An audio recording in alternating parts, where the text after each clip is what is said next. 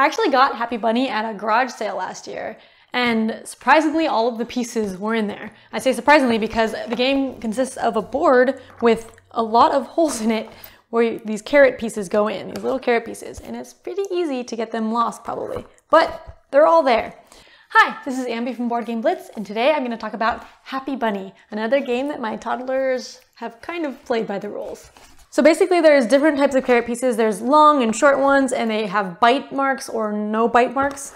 You randomize it at the beginning of the game. And this is a cooperative game where you're the bunny trying to get more rabbits than the farmer gets. So on your turn, you roll the colored die, and then you move the bunny on the track to the first space of that color that you rolled, and they all have numbers on it. You pull that many carrots from anywhere on the board, and then the ones with bite marks go to you, and the ones without bite marks go to the farmer.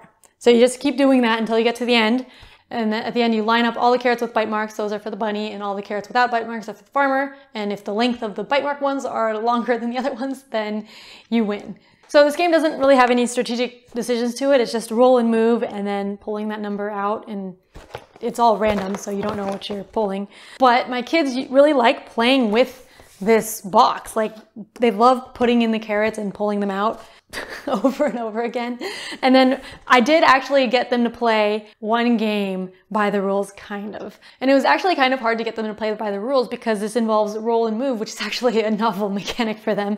They don't really understand that yet. So it was actually difficult to get them to move forward on the track. They would roll the color and then like move it to any space on the track. And I have to like say, oh no, it's the next space going this way.